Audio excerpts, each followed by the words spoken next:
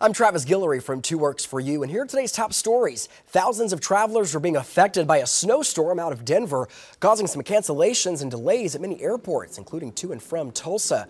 More than 1,000 flights have been canceled in Denver. A large portion of them are operated by Southwest Airlines. Airline officials are working to rebook the flights, give out vouchers, so keep tracking yours online, or you can do so on the airline's app.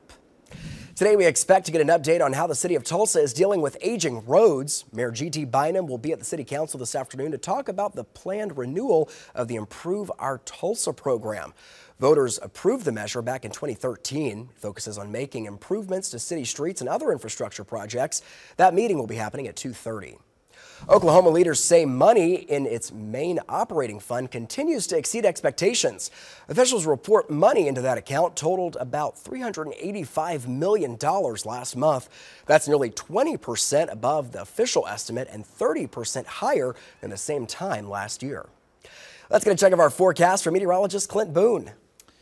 All right, we've got a high wind warning out throughout the course of the afternoon into the evening. Wind gusts this afternoon could be over 50 miles per hour. Temperatures this afternoon will be nice and comfortable for us into the 70s. Now, our forecast does get cooler for Thursday and Friday.